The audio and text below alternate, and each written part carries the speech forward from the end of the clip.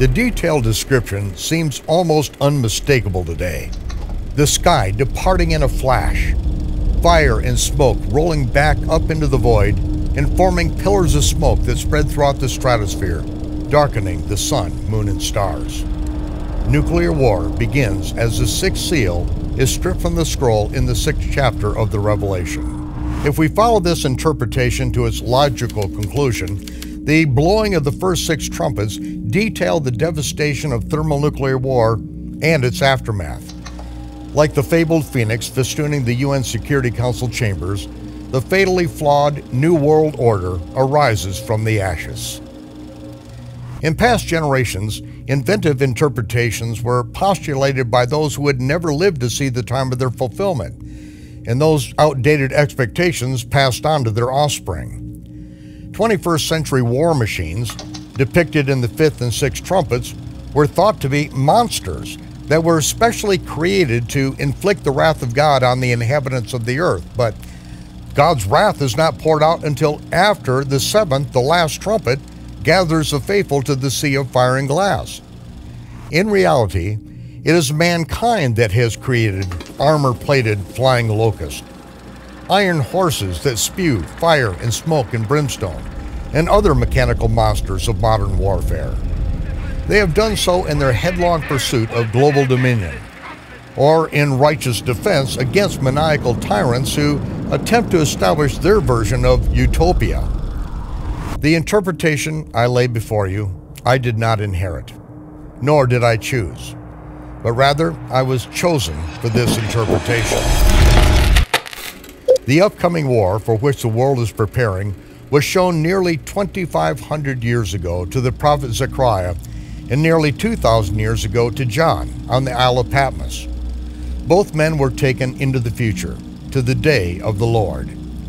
Until recently, it has been impossible to understand Zechariah's puzzling prophecy because an errant vowel point was added to the scroll of Zechariah nearly 1,000 years after it was recorded by the temple scribes.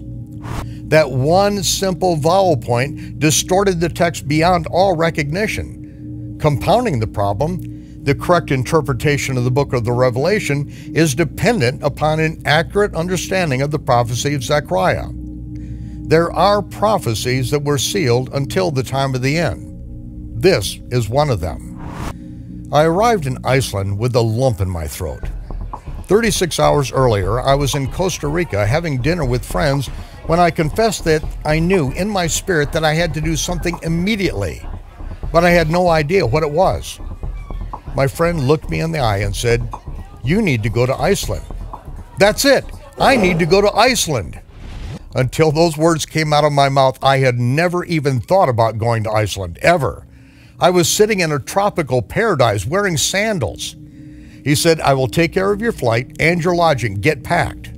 In the early morning hours of September 11, 2001, 2 strangers picked me up at the airport with orders to transport me to Ingi's bed and breakfast in the outskirts of Reykjavik. Unloading my bags outside the inn, I paused in the morning darkness and asked the 2 men if they would pray with me. I confessed that I had no idea why I was there, but I knew that Iceland was where I was supposed to be. As we prayed, I heard a clear, quiet voice say, "Go to sleep. When you wake up, you will know why you're here." The innkeeper led me to my room. After 36 sleepless hours in transit, I immediately passed out. The next thing I heard was a fist slamming on the door. Ingi flung the door open and shouted, "Something terrible has just happened in America." I sat up with a sigh of relief. That is what I was waiting for. Without a word, he led me to the television room just in time to watch the second plane hit the World Trade Centers. As the buildings burned and the smoke filled the New York sky, I imagined this scene happening in every city across America. Within the hour, I was broadcasting from the Reykjavik Christian radio station. 2 hours later, I was on national television. For several hours that day, and for the duration of the week, I delivered my unrehearsed message to the nation of Iceland. The upcoming war against Israel will commence the day of the Lord and initiate the intermediate fulfillment of the fall feast of the Lord.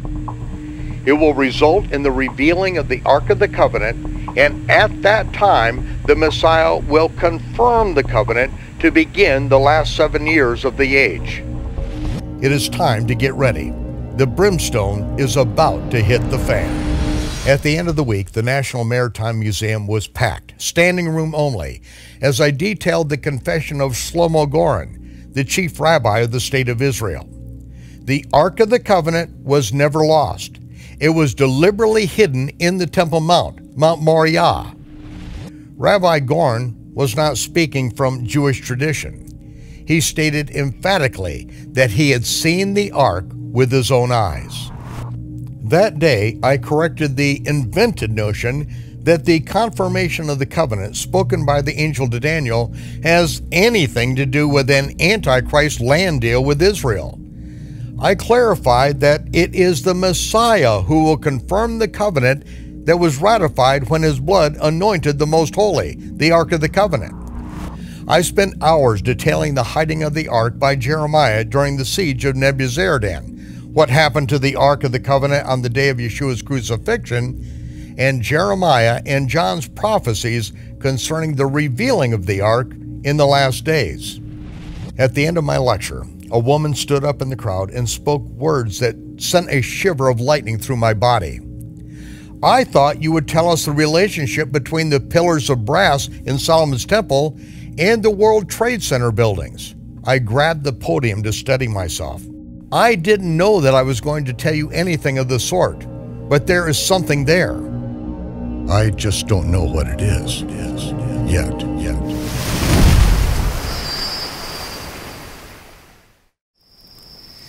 You know, there's a lot more to this than meets the eye. Cut!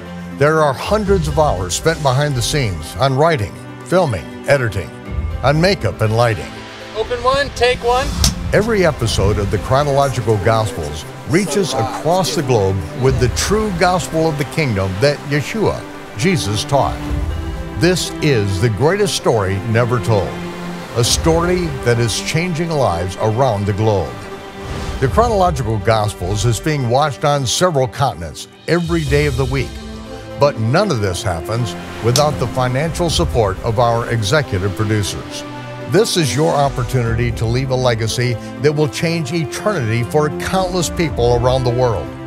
Please, become an executive producer of the Chronological Gospels. Revelation.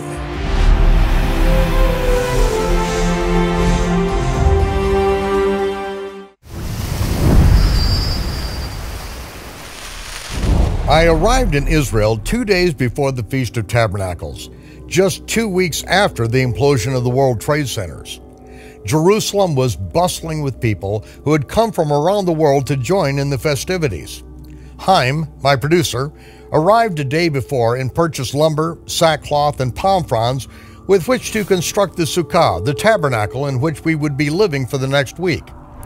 Day after day, Jewish and Gentile believers gathered in our sukkah to discuss the prophetic scriptures and the events of the past 2 weeks. Just before sunset on Friday, which ended the Feast of Tabernacles, I moved up to my room. I printed out the book of Zechariah from my computer and began my Sabbath study in solitude. I lay in bed with the words of Zechariah in my hands and recalled how this prophecy was recorded by the temple scribes just a few hundred meters away, more than 2 millennia ago. I drifted off to sleep and awoke the next morning with the papers on my chest and my pen still in hand. I continued reading the words of Zechariah. I looked up and I saw a flying scroll. The angel asked, "What do you see?" I answered, "I see a flying scroll. The length is about 20 cubits, and the circumference is about 10 cubits. Now, knowing that the divine biblical cubit is 20.62 imperial inches, I calculated this flying scroll to be about 35 feet long and about 5.5 feet in diameter. The angel said, "This is the curse that flies over the face of the whole earth. Everyone that steals shall be cut off, killed by it. and every one that swears shall be killed by it. And I, Yehovah Tsevaot, will bring this forth. It will destroy the abode of those who steal my words one from another. They repeat each other's words, cite each other as the source of their authority, tell each other how great they are, and then pretend that their message came from the Lord. It will destroy the abode of those who swear falsely in my name. They say the Lord says this and the Lord says that, and the Lord told them to tell you that you have to do such and such. Those who claim to represent the Lord but are doing so under false pretenses, this flying container will kill them also. It will incinerate both wood and stone and leave a deadly residue. Then the angel said, look up, and I will tell you what this is. Okay, what is it? This flying container is what they look like all over the earth. Then I saw a weight of lead and a woman that sits in the midst of the container. Then I saw what Zechariah saw in his vision. I immediately sat bolt upright on the side of my bed and shouted out, this is not a woman, this is a fire. This is not a woman, this is a fire. What I saw and what I shouted, I could not deny. I quickly scribbled out the notes that I was making and went down to the sukkah where Chaim Goldman, Joshua Cohen, and David Rodstein were studying the scriptures together. All three Jewish believers in Yeshua. All three raised from their youth in the Hebrew scriptures. I want you to listen to this scripture and tell me what you see. When I come to the word woman, I am going to say the word fire. David, a lawyer, immediately objected. You cannot just change a word. What does it say in Hebrew? He opened his Hebrew Bible and I stopped him. I don't know what it is in Hebrew. I am reading King James English. Just listen. Just listen. Their remonstrations finally ceased and I read the passage. They were stunned. They saw it. Chaim cautiously proceeded. Okay, we see it, but what does it say in Hebrew? David flipped the pages of his Bible, skimmed down to verse 5. Asha, Asha, it is a fire. It is literally a fire offering. David reminded us that he was currently enrolled at the Orthodox Yeshiva in Jerusalem, Aish HaTorah, the fire of the Torah. At that moment, I knew that this was revelation from heaven. There was no way that I could have come to that conclusion by just reading the English version of the Bible. In fact, every translation in every language on earth renders this as an evil woman in a flying basket because a vowel was added to the text that caused everyone to pronounce the word as Isha, woman, rather than Asha, fire. I saw a talent, literally a kikar, a sphere of lead, and a fire, not a woman, but a fire, was placed in the midst of the flying container. The container that was 35 feet long and 5.5 feet in diameter.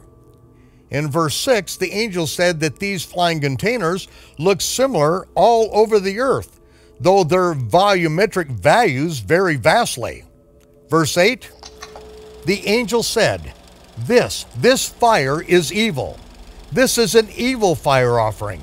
And he put the fire in the midst of the flying container and put the lead in the opening of the container.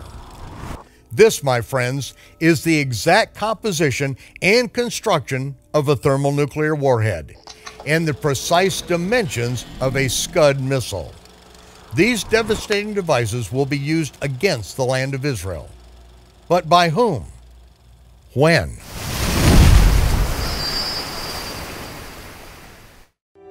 The Chronological Gospels Bible is changing lives all over the world, putting everything the Messiah did in exact chronological order and explaining the behind-the-scenes truth of what the Messiah did, when he did it, and why.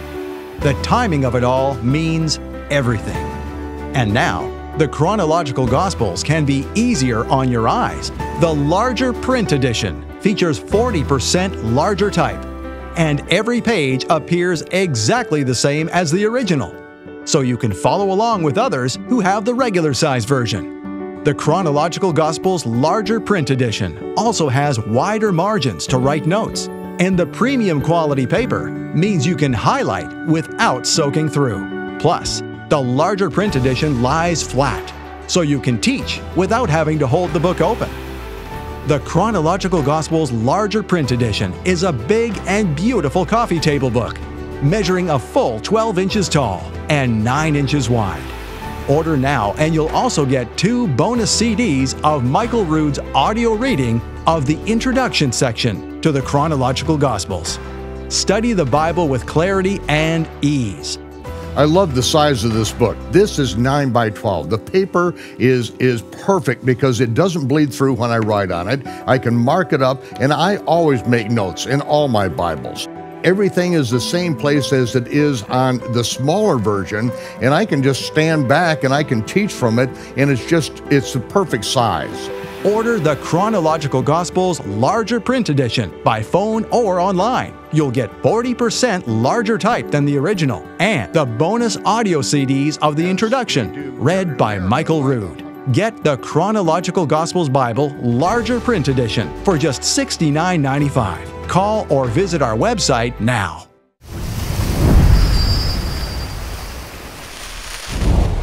There were no vowels in the original scroll of Zechariah, and at the time that they were added, no one could have imagined that a flying cylindrical container, 35 feet long, 5.5 feet in diameter, with an evil fire offering encased in lead, would kill people, destroy entire buildings, including the wood and the stone, and leave behind a deadly residue. On December 17, 1903, the Wright brothers launched a wood and cloth vehicle into the sky at Kitty Hawk, North Carolina. At the time, no one could have imagined that just 66 years later, on July 20th, 1969, Neil Armstrong would step onto the moon. To ascribe in the 6th century, perhaps an evil woman in a flying basket with a lead lid made more sense than it does today. But today, nuclear warheads and Scud missiles are a part of everyday life in Israel. There are more than 60,000 missiles aimed at Israel at this very moment. Unlike the scribes that transcribed Zechariah's prophetic vision, I have personal experience with nuclear warheads. In 1973, my job in the United States Marine Corps was to guard nukes at the compound at Naval Air Station, Cecil Field, Florida, and to escort convoys of nuclear warheads to the airfield. We stood guard, locked and loaded in full battle gear as the nukes were secured to the weapons pylons of jets and transported to aircraft carriers out in the Atlantic Ocean. The base has since been decommissioned and my job declassified. I'm now free to speak about the things that I did and expound upon the things that Zechariah saw in his vision. Then I looked up, and there came out 2 fires. The wind was under their wings, and they had wings like a stork. And they, the 2 fires, lifted up the container from the earth into the heavens. For more than a decade, I lived on the western heights of the Great Rift Valley, overlooking the Sea of Galilee, the lowest freshwater lake on the planet. This 3,000-mile rift in the Earth's crust is the migratory path of the magnificent white stork. Zechariah and I watched these giant birds migrate year after year. With the gentle flap of the wing to get airborne, the stork catches warm air currents and soars in circles on its motionless wings until disappearing out of sight. A flying cylinder with wings like a stork being lifted from the earth by 2 fires is something that I watched countless times. The moment the jet left the tarmac with that evil fire encased in lead, the Marine's job was done. Then I asked the angel, where are they taking this container with the evil fire encased in lead? He said, to a place built for it in the land of Shinar. There it will be established and set upon its own base. The land of Shinar is now populated by those who have vowed to destroy the nation of Israel. Zechariah, Joel, Isaiah, and Ezekiel were told nearly 2,500 years ago that the intervention of the Almighty would be the only thing to save Israel from complete annihilation in the last days.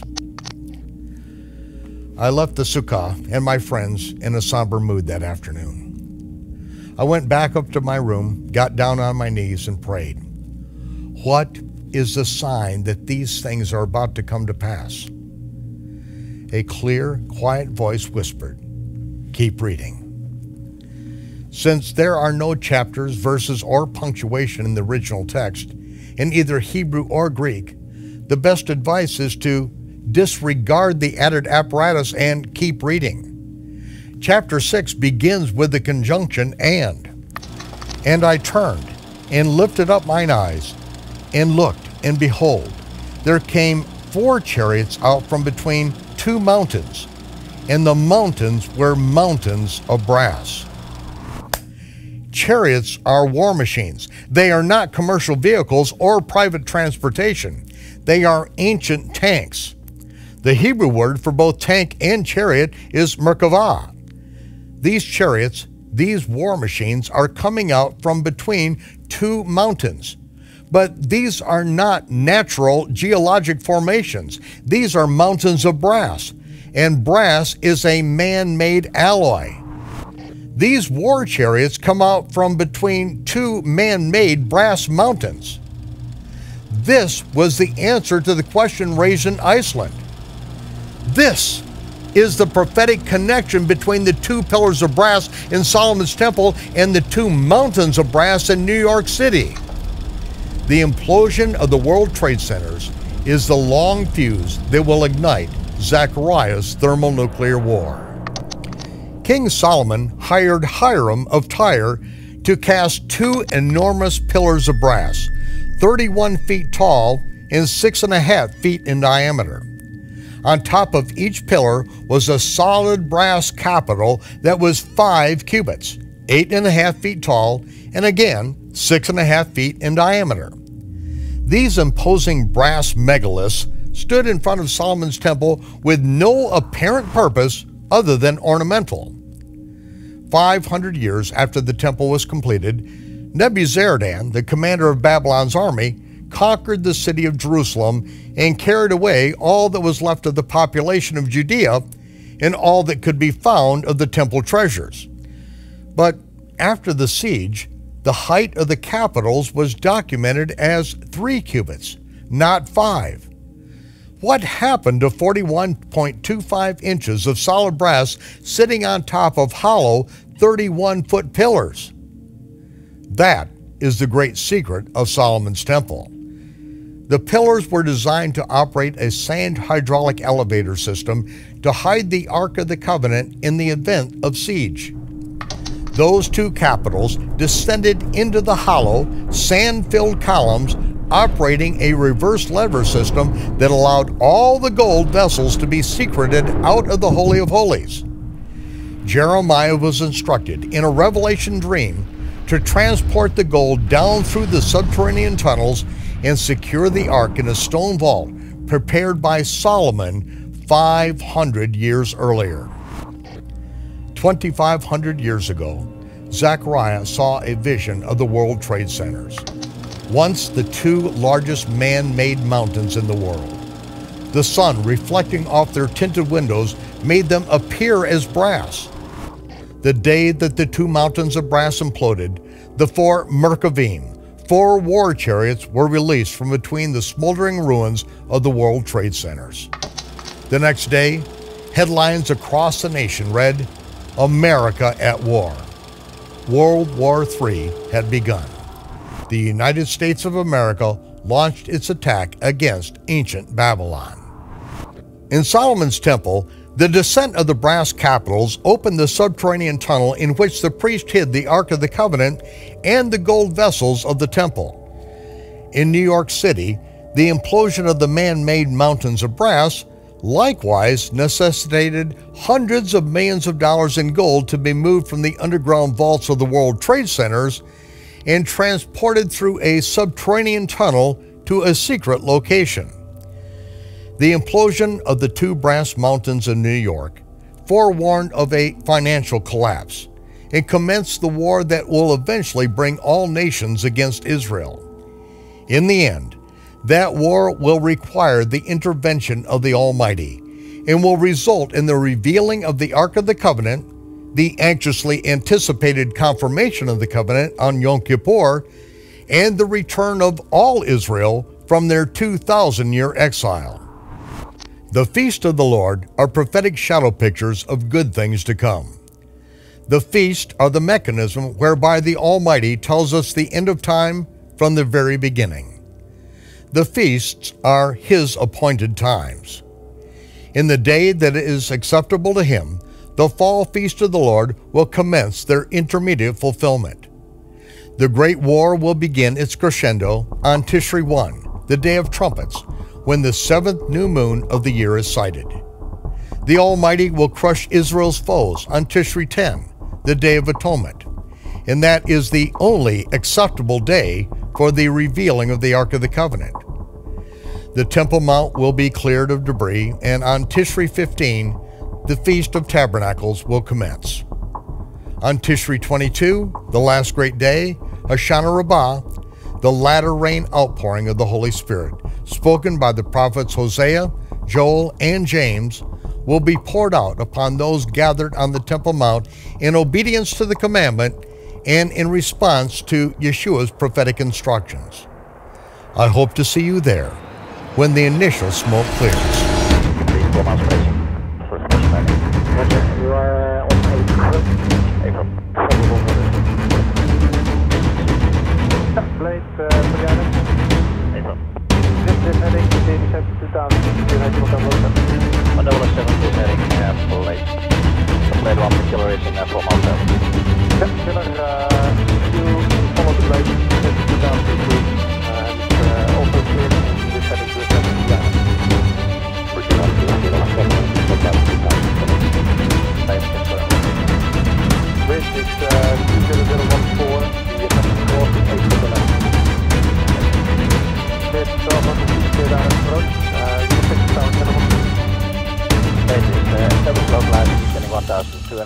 Switching tower, push 12. The maximum gross is now 30 to 1.